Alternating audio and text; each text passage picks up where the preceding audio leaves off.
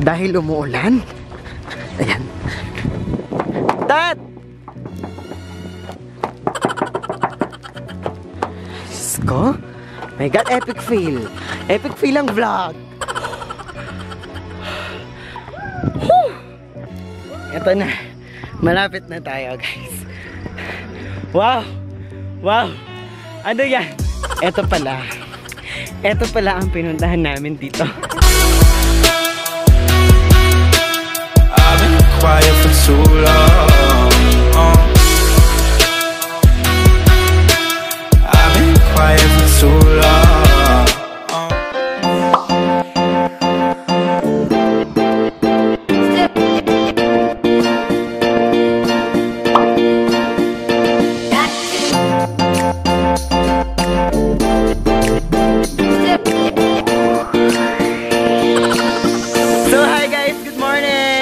Ulan na morning sa ating lahat. So ayan, naglalakad po kami right now dito sa may Camp John Hay. Katak na. Ayan, at asahan ko na po na bukas lalagnatin ako dito. It's 8:24 AM. Meron po tayong mga orphanage po dito. Ayan, at sinaraduhan po tayo, no? At titignan natin ngayon ang ating baby bus. Ayan. Ay! Oh my God! Oh, matakla ang ating baby! Mawait! At ako'y nababasa kay Imelda! Ayan, ayan, ayan! Asti! Asti!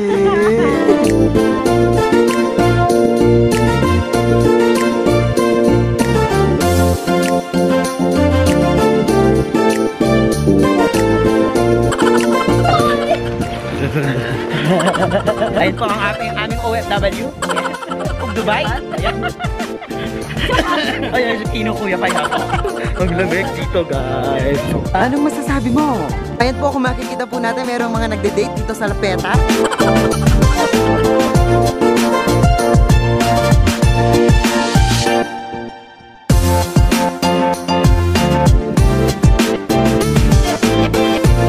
So, hi guys.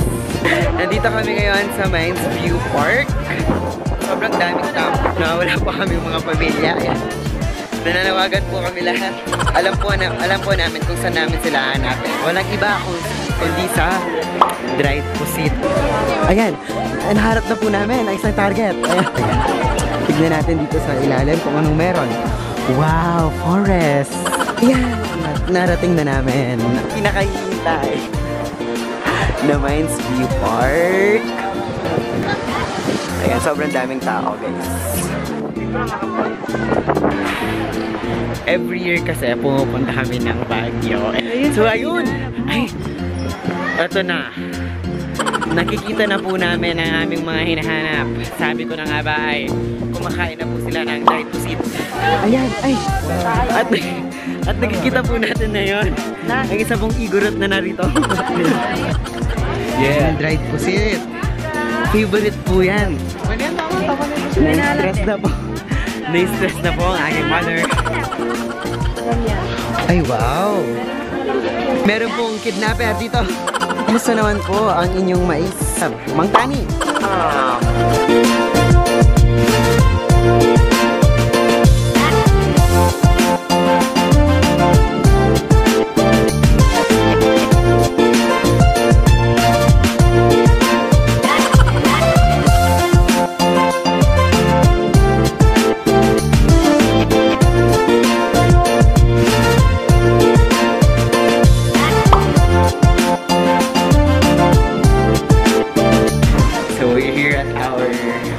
Condo. Ang pangalan ng condo is Cedar Peak. So if you are planning to go here sa Baguio, I'll recommend Cedar Peak. This is not a paid advertisement. We're gonna eat our lunch first. It's already 1:45 in the afternoon and natutom na kami. Baba ng condo, merong parang mall. So nandito kami ngayon to look for something na restaurant to eat. Dito kami sa labas. Is napakalapit nitong condominium dito sa Burnham Park. So, pwede kayong lumipot.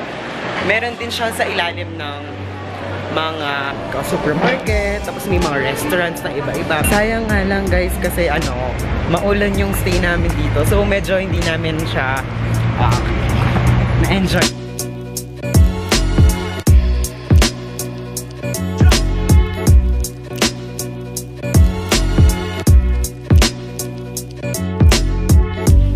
So guys, syempre hindi mawawala ang ating grocery shopping.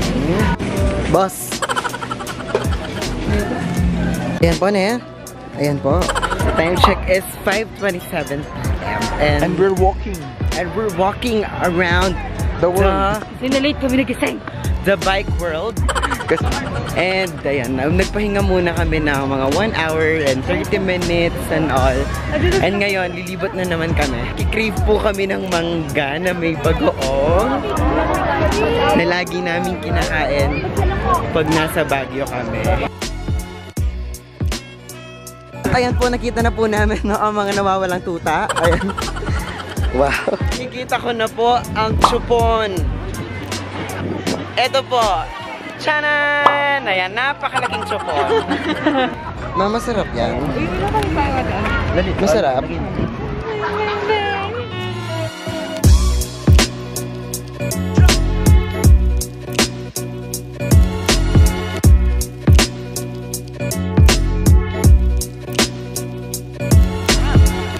Perfect na perfect yung asim. Sa malamig na panahon. Guys, matakam kayo. Please, matakam kayo. So ngayon guys, papunta kami sa palengke kung saan bibili kami ng ng aming mga pasalubong. Sila lang pala ang bibili ng pasalubong dahil ay gipit ngayong Pasko. Dahil hindi tayo binigyan ng aginaldo. Hindi po ba?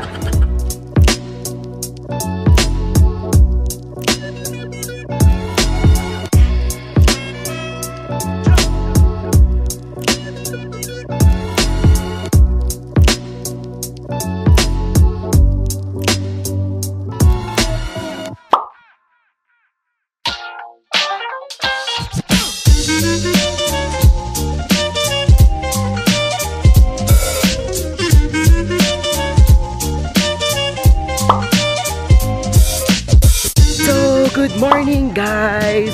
It's our second day here at Baguio and it's already 9 a.m. and we are here sa Baguio Country Club to have our breakfast. Masayang experience. Kagabi, inulan kami. So, ngayon, masaya naman kami kasi sunny na yung weather.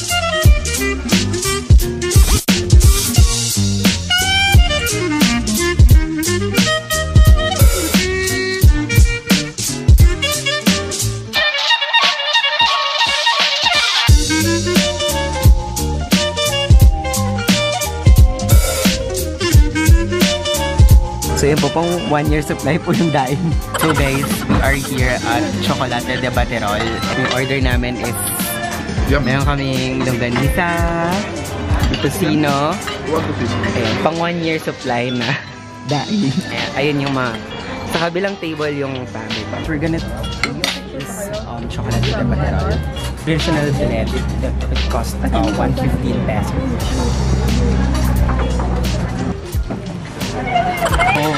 Guys, ngayon dito taste natin yung turon. Bibingka muna. Bibingka.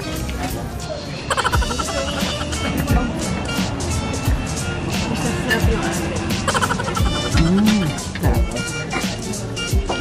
Yung turon, taste natin yung wrapper. Yung wrapper mo. Pwede nila crisp. Pwede nila crisp. Ano yan? Birdbox? Meron siyang chocolate kasi na feeling. What do you call that? Top. Meron siyang chocolate. So, hi guys! Kami kumain ng Baterol and we're here sa Camp John Hay to take a photo. And, napagod. Ay, ito na po. Galing po kaming airport to Sododa. From USA! Pepe!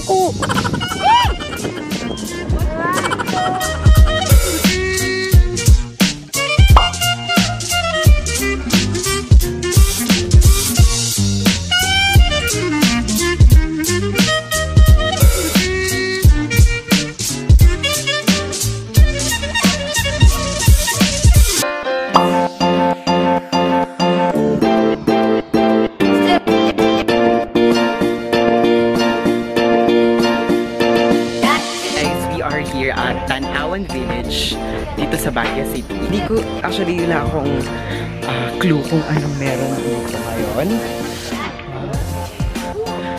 So, tignan natin if anong meron. Guys, mahaba-haba pala ako. Akyatan. So, guys, ayan, ang dulas nung daan dito. Papunta sa... Saan ba tayo pupunta?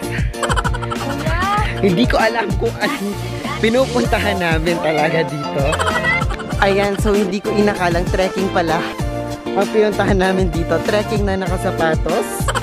Ayan, Shin, lagot na lagot ka na niyan sa iyong sapatos. Tignan natin kung anong mapapala natin, no? Dito sa ating paglalakad. Guys, kaya pa natin.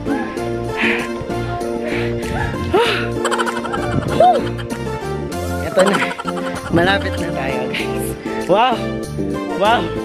Ano yan? Yan na yan. Ito pala. Ito pala ang pinuntahan namin dito. Napakaganda. Yan na. Yan na yun.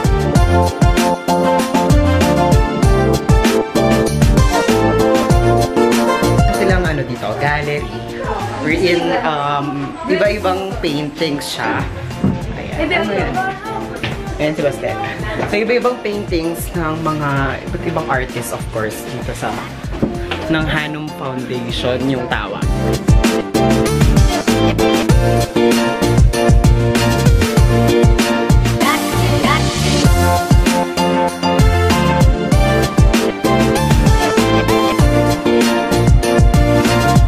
Pinapakita nila yung iba't ibang like culture, mga iba't ibang bahay, ganon, ng mga igorot dito sa Baguio.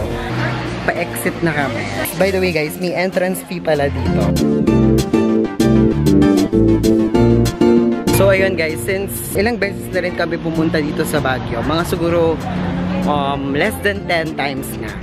Lagi namin pinupuntahan yung mga usual lang, like yung Burnham, tas yung mga Mines View, ganun. Ngayon, first time kasi namin napuntahan yung Tamawan Village. So guys, ang name po ng plant na ito ay Yagba-Yagba. Alam niyo na po dahil ang kanyang texture.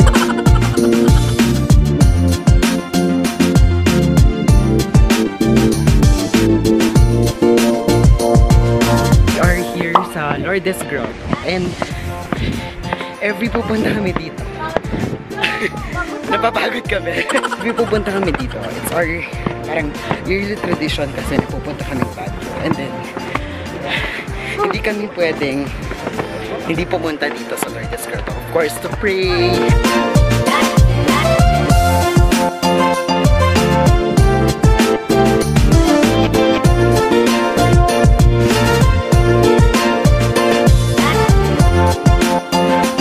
So, ayun guys, of course, we always come here to thank God for all the blessings na binigay niya sa amin this 2018, and sana dumami pa yung blessings namin sa 2019.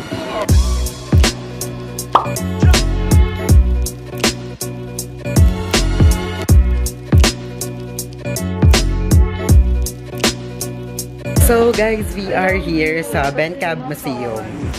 Bawal mag-video. Binigyan kami ng museum guide, tsaka ticket. Super supportive. Ayan.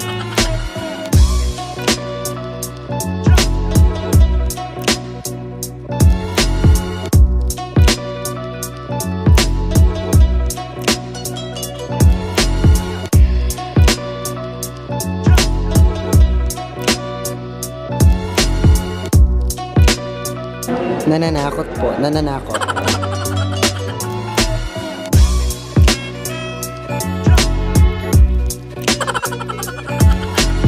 So here guys, you can see the view outdoor. Wow!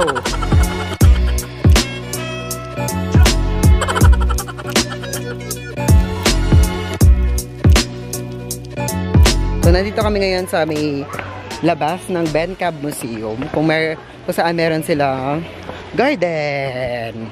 Meron din silang mga tanim dito na strawberries. Meron silang rivers. Wow.